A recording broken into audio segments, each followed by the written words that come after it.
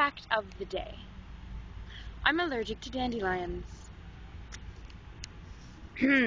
So why then am I sitting here among dandelions? You might ask. Well, the good news is I took my reactant, so this shouldn't be too bad. The second thing is this guy.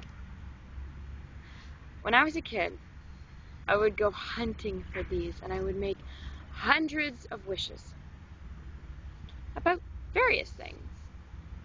Things I wanted to happen, whatever it may be. I always made a wish whenever I saw a full seed dandelion. But I never actually looked at one.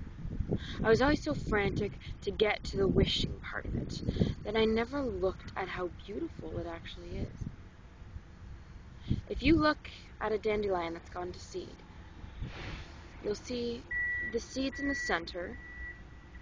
Sorry, you can hear the cranes. You'll see the seeds in the center, and then tiny little strings, and then fluff at the end. And the fluff comes out in a circle from the little stem.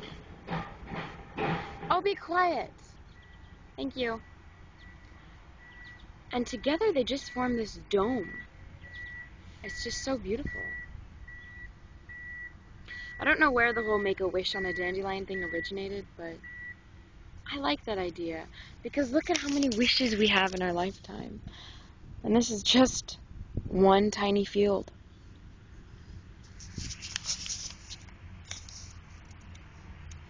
I guess we get to make a lot of wishes in our lives.